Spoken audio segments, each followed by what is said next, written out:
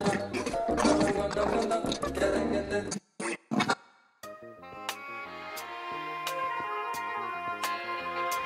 is going on, guys, and welcome to Reykjavik in Iceland. Today we are going to be in conversation with Hurra, and we'll be sitting down with Sindri, one of the co-owners, having a chat with him and talking about the streetwear scene here and where it all started. So let's go inside, meet him and take a look around.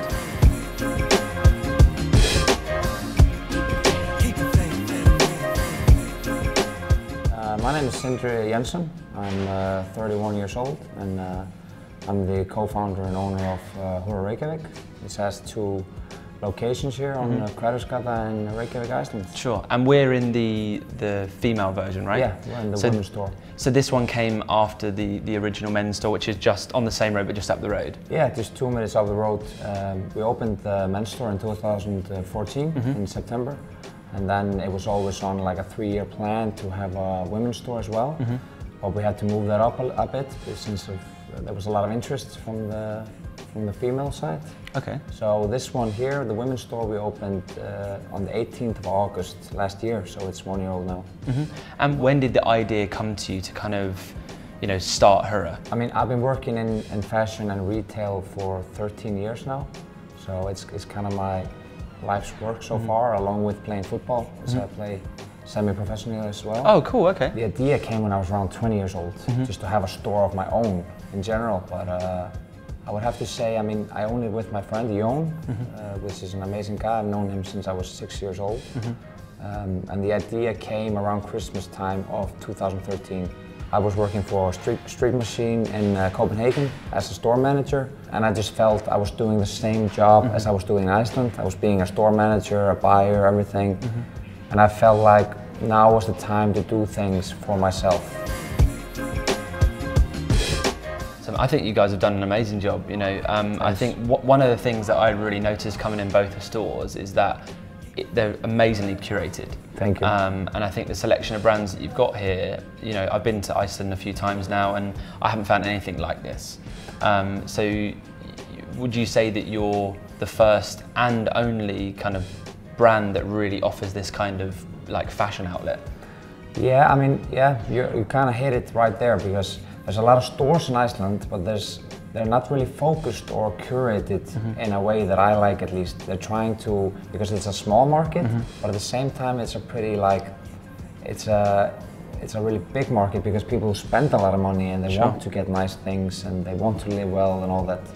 Are you, like some of the brands that you stock in here, would you be the only retailer that stock those brands across Iceland? Yeah, that's like that for a lot of our brands. I mean, we're the only ones who stock Stone Island, we're the only ones who stock North Projects, we're the only ones who stock Stussy. There wasn't a store that was focusing on sneakers as well. And that kind of, the idea was that sneakers would be the heart of our stores. The idea was to have a sneaker wall, and it will always be evolving, get new sneakers every week, every 2 weeks. And before Hurra was around, I mean, nobody had ever camped out to buy a pair of shoes in Iceland before. So they do that now? Yeah, they do that now. When we have NMDs or Yeezys or even Air Max 97 or whatever it is. Being a retailer that sells Yeezys is kind of difficult in itself, right? Because very selective on who they actually give the sneakers to kind of sell. True. So how did that work? Obviously a store in Iceland, like how did that relationship even come about? It was kind of tough because there's a distributor in Iceland who handles Adidas, and so we had to go through them, and we had to convince them, and then we had to write a letter to Adidas abroad, and then they sent a scout or a spy or whatever. Like a kind of like a secret shopper, right? So you didn't know they were coming? A secret shopper who came to our men's store, took a look around, and then decided if we were worth it or not. And apparently they liked our store and our brand selection. So that's amazing, we got on the easy list, and the first drop we had was the Pirate Blacks.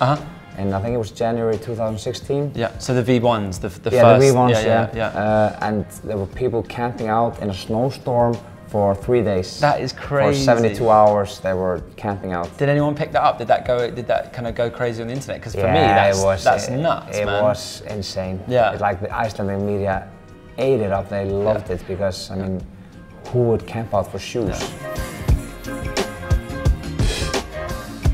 I've travelled kind of quite a bit and I've seen a lot of different kind of stores around the world, and you know, I think that you guys have, you know, definitely have a fresh take on kind of a streetwear, or again, whatever you want to call it, you know, kind of stores. For me, it's on a similar level, you know, Kith. Yeah. I would say that's the kind of level I would kind of put it on, and that's one of my all-time favorite stores. I think, you know, that again, their creation and even like interior design is phenomenal. I think you guys are, you know, definitely kind of up there with those guys, you know, for sure. I deeply appreciate you saying that, because me and Jon, my partner, we've put a lot of work into designing the stores, and we've done so ourselves and sourced all the materials, like the marble from Italy. The wood is from Denmark, and the curtains are from Kvadrat in Denmark. But that's it.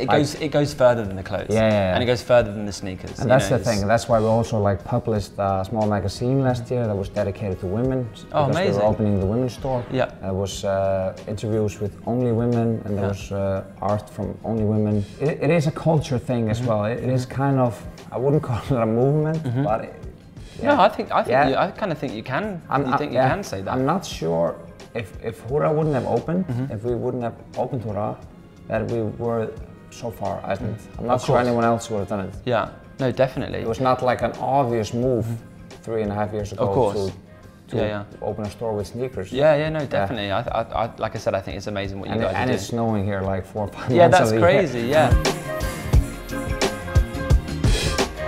We were talking earlier about you guys opening this store, and I thought what was really interesting is you were saying that obviously you had the menswear store, but then females were coming in and they were just buying the men's clothes, even though it didn't fit them. And you were saying about sneakers, even though it didn't fit them, because they just wanted to be a part of that kind of that culture. It was insane, and we felt kind of overwhelmed at times, because there was girls coming in, all these like really cool girls, and they just bought like a pair of Air Max 95 in a size 40, even though they were 38 themselves. They just wanted to have the shoe. That's amazing. I love that. And no one else in Iceland had those shoes, and no one still has those shoes. We're the only ones sitting with it, kind of in a way, and servicing this market. We're always trying to raise the bar. We want to be at an international level. Of course, And I mean, being 3 years old now with the men's store and the women's 1-year-old, we're going to try to grow our business online. And then, I mean, it's funny you mentioned Kith, because I really like Kith as well, and I see Ronnie Fike as some sort of inspiration. Sure, and I mean, we would love to have a Hurra NYC. That would be amazing. Yeah. Just go I'd out go there. Yeah.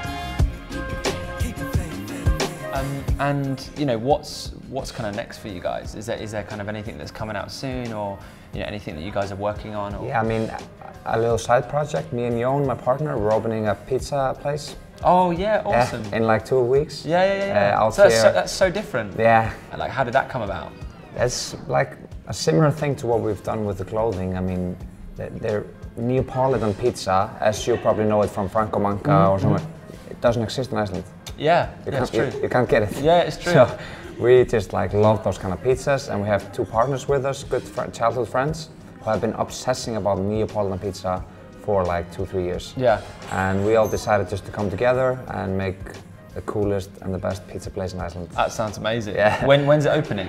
In like 2 weeks. 2 weeks? Okay, we'll have to come back. You have to come back. Yeah, but it's been great talking to you, man. Yeah, you too, man. Yeah, thanks for letting us come in and, you know, taking the time to show us on the store. Yeah, my pleasure. What would be great is that if we can maybe just have a little walk around and check out some of the space. Yeah, of course. I would love to. I would love to.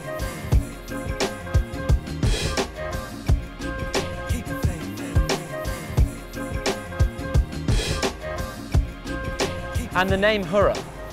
I was sitting on the toilet in Street Machine, and I was reading a magazine, and there was like a golden page, and it just said Hurra. That's where all the best ideas come through, man. And I was just like, I got the name. Called Jon and said, I got the name. It's Hurra. So the one question I wanted to ask you, is there any movements towards doing your own in-house brand? Yeah, for sure. I mean, we have a plan, a long-term plan. And involved in that is our own brand. And we really want to do it. Because I would love to see that.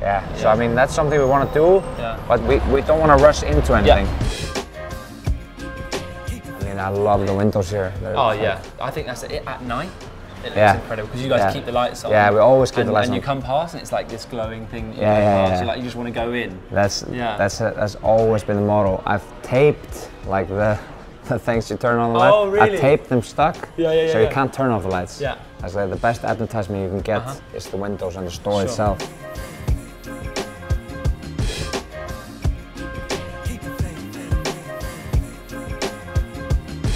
Alright, so today has been amazing. It's been awesome sitting down with Sindri, chatting about Hurra and where it all started from. If you guys are ever in Reykjavik, definitely make sure you come and check out the stores, and I'll leave all the links to their stuff in the description below, Instagram, website, all that kind of good stuff. So if you have enjoyed this video, make sure you give it a like, comment down below when you want me to do the next In Conversation with, and subscribe for more videos just like this. I'll see you soon for another video. Bye bye.